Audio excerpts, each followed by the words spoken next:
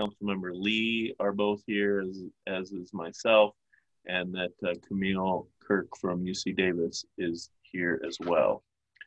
That's the purpose of roll call so far. And then I'll send a text to Tom. Yeah. Tom can get here when he gets here, but we have a quorum. So I will move to entertaining a motion to approve the agenda. Motion by Landsberg.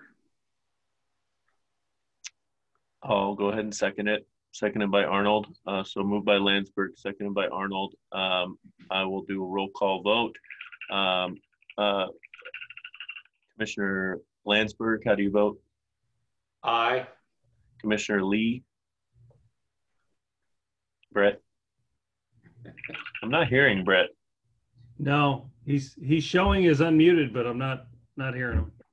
I will accept for purposes of voting, Brett, a camera thumbs up or a digital thumbs up through the system.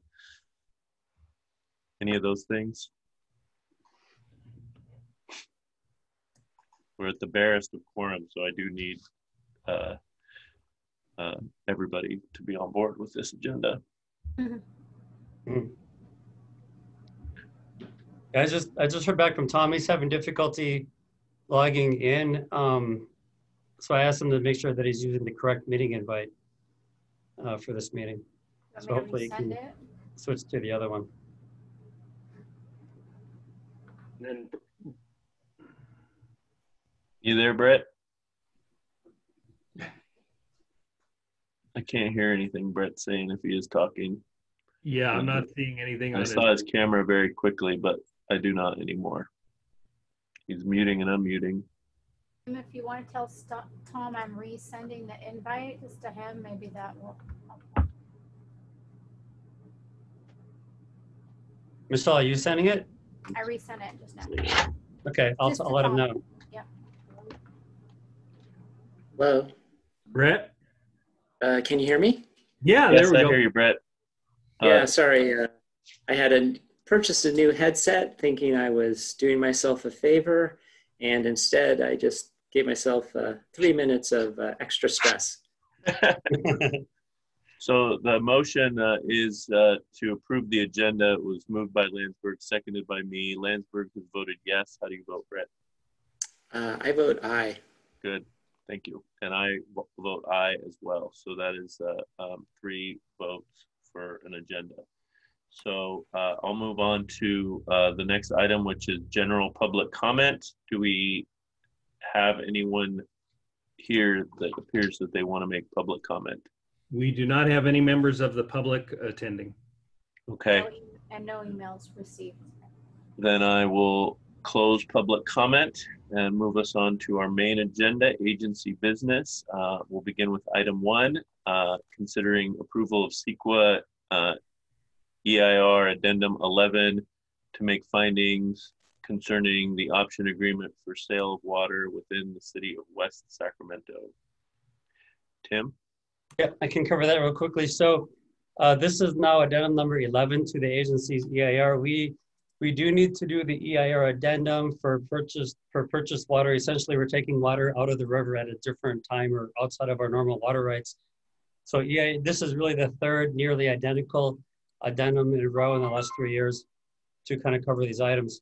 So that this EIR addendum would be used by both the agency and the city of West Sacramento to meet our respective obligations. And with that, I can take any questions on it. It's a relatively simple, straightforward EIR addendum. Any questions from commissioners? Hearing none, I will entertain a motion to approve this item. Motion by Landsberg. I'll second it. Any further discussion on this? It appears Tom is also entering. Yep. I'll give him just a moment to enter this discussion. I'll catch him up.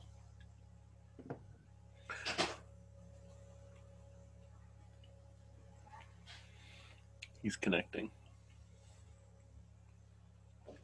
Yep. And he is co-host, so if he is able to get in, he should be able to participate.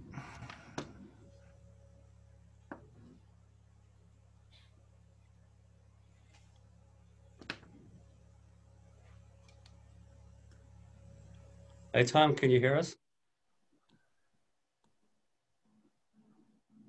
As he's connecting to audio, it's possible that it asks you if you want to connect to computer audio and that wasn't Right. clicked yet.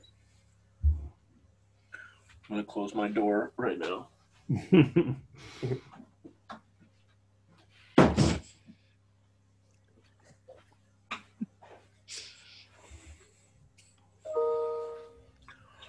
So while Tom connects, any questions or discussion on this item?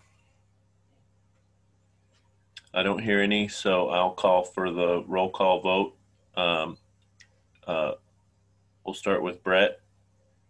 How do you vote?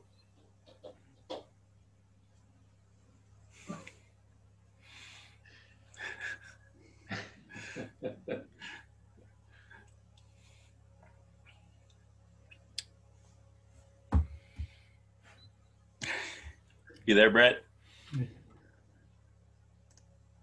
He's on mute right now.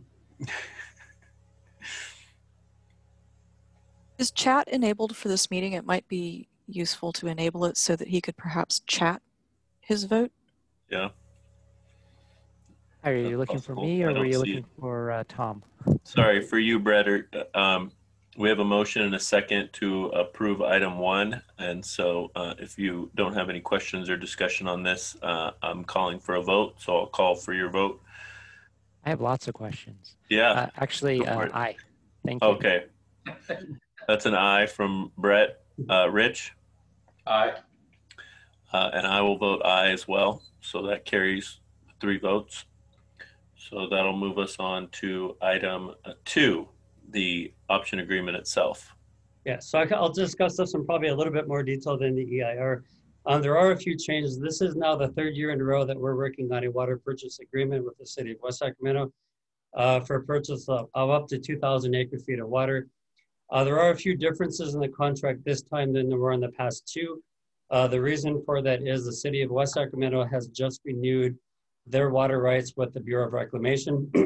So there are some changes in their contract with Reclamation that are reflected into our contract.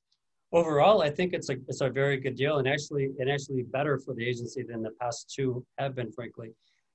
One of the major changes is that the time of use used to be November, December. Now we're allowed to use the water anywhere from November 1 through the end of February. So we have a larger window in which we can use the water.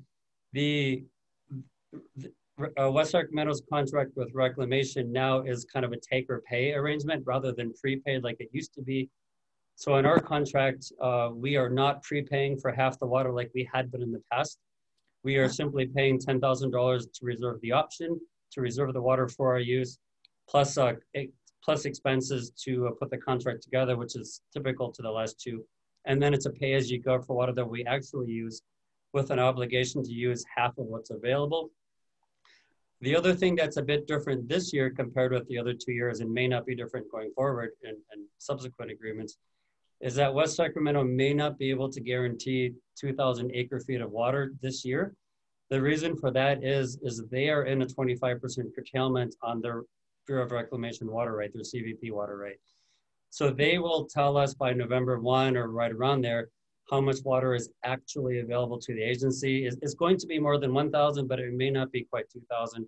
They have to work that out on their own on how much water they need between now and end of February and how much they can make available to us. So our minimum purchase agreement by the contract is half of what's available rather than being set at 1,000 like it used to be in the past. Looking forward to water needs this year. The Term 91 curtailment was ended on September 28th. It was reimposed on us again October 9. I sent you guys all the note the other day on that. Kind of our view is that there's not a reason for the state to end the Term 91 curtailment until there ends up being significant rainfall. looking at short-term and long-term forecasts. The long-term forecast, the 90-day forecast, is drier than normal and warmer than normal temperatures. So we could be, it's looking very likely that we will be in term 91 curtailment going into November and possibly even beyond that this year. It doesn't look favorable for using our primary water right at this point. So I think from at least my perspective, and I think Stan's as well, this is something, this water purchase agreement is something that we really need to do. We're about 2.5 weeks out from not having access to our water at this point, and this agreement allows us to continue to deliver water to our customers. That I can take any questions on it. I should mention that West Sacramento will pick this up at their meeting on October 15th. So we're approving it about 2 days ahead of them, which is typical as to how we've done it the past 2 years. Any questions for Tim? Camille? Hi, thanks. So a couple of questions. The first question is, you mentioned this is actually a better deal, I'm assuming you mean financially, than in past years. But we're paying $10,000 up front as sort of like finder's fee almost for getting the water, and then a minimum of half of whatever's available. How exactly, again, is it that this is a better deal? I mean, I'm trusting you, I'm just confused. We're paying a bit less up front.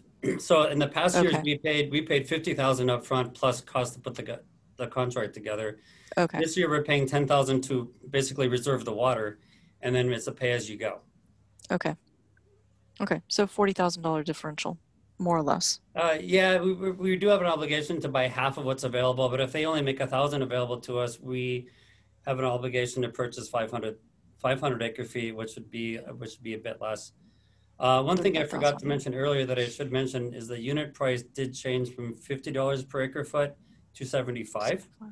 Okay, but that's a big jump. It's not necessarily an increase. In the past, we think the agency, we have to pay what's the reclamation calls rescheduling fees. And that's for transferring water from West Sacramento up to our intake on the river about 8 to 10 miles north. And that's, I think, in the low $22 an acre foot, I think it is. In this contract, West Sacramento will be responsible for covering those rescheduling fees instead of us. And I think we actually paid it ourselves last time. So what we have to do in our accounting is make sure that we don't pay that instead of them this time around. So it's really about the same, the number is different, but it's really about the same total cost because they're paying for it instead of us this time. Okay, okay. And then I had one more question. May I ask that too? Yeah, go ahead. So my other question to you is, it's 3 weeks out, well, almost 3 weeks out to November 1st, but Term 91 got called on Friday. What is our interim solution for the next 3 weeks while we get to this? We are back on our CVP water right through the end of October. Okay. So we have enough of that water right remaining. We do not have to have any kind of restrictions on the use of that water through the end of October. Okay. Thanks. Other questions? Brett? Yeah, so I think in the past we've kind of had this window of vulnerability in the January-February timeframe, right? And so I think the fact that this ability to get water from them kind of over an extended period is a big help, right? Yes. Yeah, that'd be correct. The previous agreements were only for November, December. So this one actually allows us to draw on this water through the beginning of the year as well. So it's a benefit in that fashion as well. Okay, yeah, thank you. Other questions from commissioners? I'll just ask Stan and Tim whether you think this is going to be sufficient for our needs, or if not, what other steps can we take or will we take? That is a good question. Hopefully it's enough. It depends a bit on how much is actually available. If 2,000 acre feet is available, if we're running at minimum flows, we use about 21 acre feet per day. So that gives us roughly nearly 100 days of water supply at minimum flows. So it's something we're going to have to really look at very closely when we get closer to November 1, we get a better understanding of how much is actually available to us and what does the forecast look like at that time in terms of rainfall. So there is still some risk that this may not quite be enough, depending on how dry this winter ends up being. One thing I will say though is that Term 91 has never gone, I shouldn't say this a lot, but it has only at one time gone for most of the winter months, and that was 2013, 2014. The rest of the years, it's gone into November, December, sometimes January, February, not the entirety of the time, but portions of that time, in which case this should be enough, but it's something we're really gonna have to plan for very carefully. And it's something we were talking about at the beginning of the meeting, is getting together at the end of this month and strategizing how conservative are we in using this water in November? And how far do we think it needs to stretch out for us?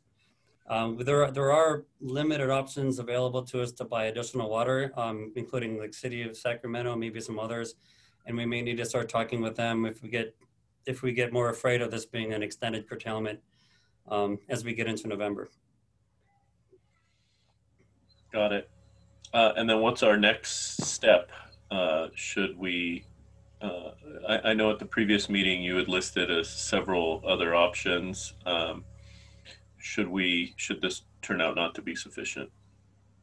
Yeah. There are a limited number of agencies that we can work with to try to pick up some additional water if this ends up not being sufficient.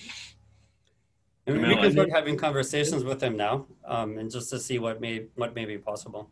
Right, and the other agencies that we mentioned at the last board meeting or in closed session was related to more of the longer term look, and securing some additional rights to either augment or honestly augment or even replace what we're doing with West Sac. Although I think this agreement with West Sac will turn out to be one of the options we look at long term as well. But that's really what those other agencies were for, is not necessarily on the spot, but got it. Securing for future. Camille, did you have a follow-up question? I thought I saw your hand up. It's probably premature. I was just wondering if we should start preparing water conservation communications for the cities and campus. But I guess we can wait until we get into November to think about. We don't typically talk about water conservation actions in December and January, because usually it's nice and rainy. I think Camille, I think that's a good point. I think when the team gets together, and by team probably not the board members, but when we get together toward the end of October here to strategize about the use of the water into November, December, I think that's a good topic at that point as well. Okay. Because I know we have, obviously the cities and the UCD has that messaging kind of, already available. It's just a matter of how do we want to roll it out in a typical time frame when we don't, right? So sure. Right, exactly. Okay, but yeah, that's a topic we certainly can talk about at the staff level toward the end of the month. Okay. Brett, I saw your hand up. Yeah, sorry, just a quick question.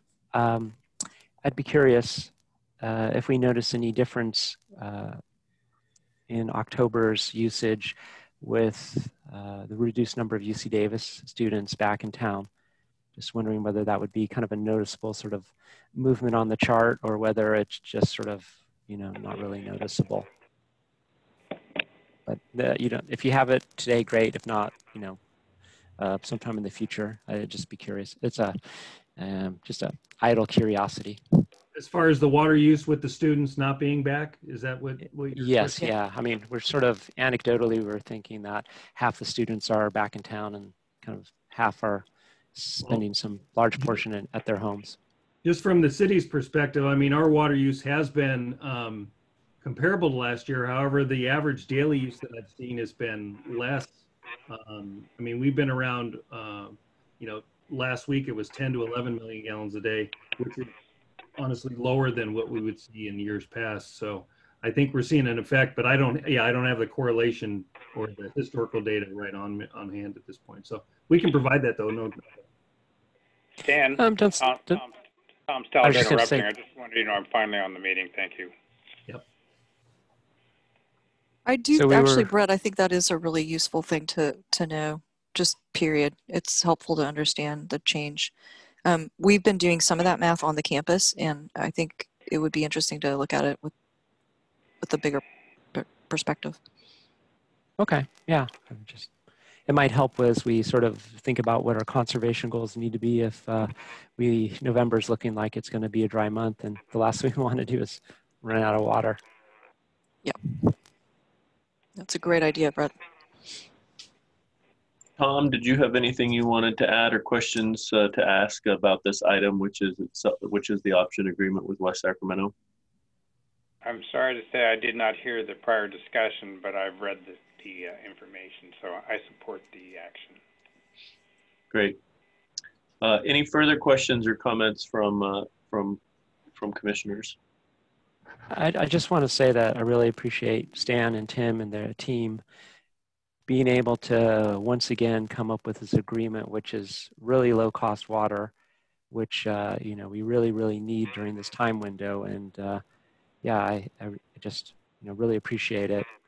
And I'm optimistic that the board ultimately comes up with a long-term solution, but having these short-term agreements has really been essential. And just, yeah, thank you to Stan and Tim and the team. I appreciate it.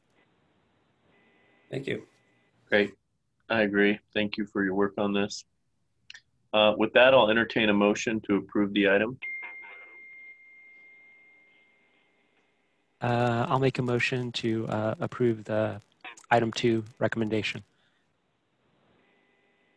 Landsberg will second. All right, it was moved by Lee, seconded by Landsberg. Any further discussion on the item? Okay, I'll call for a roll call vote. I'll start with Tom. How do you vote? I support yes. Brett? I vote yes. Rich? Aye. And I vote yes as well, so it's unanimous. Thank you for your work on this. Good. We did have item 3, just a long-range calendar. Unless anyone has anything to add, it's the general, treasurer's report and GM and ops update scheduled for January. And what's the, remind me the date on that? Well, I'll go to the end of the slide, January 21st. There we go. Great. And then, you could have, we will have one new board member because Brett is leaving the Davis City Council. Tom and I are both up for re-election. Is that correct, Tom? Yes. So Bill? You could have, you have an opponent, right? We could have several new board members if, hopefully, I'll just say, hopefully this isn't my last meeting here, but if it is, thank you all for all your work and on this very important thing. So you'll be back, Will. Yeah, I sure hope so. Well, I do have one thing. Go ahead.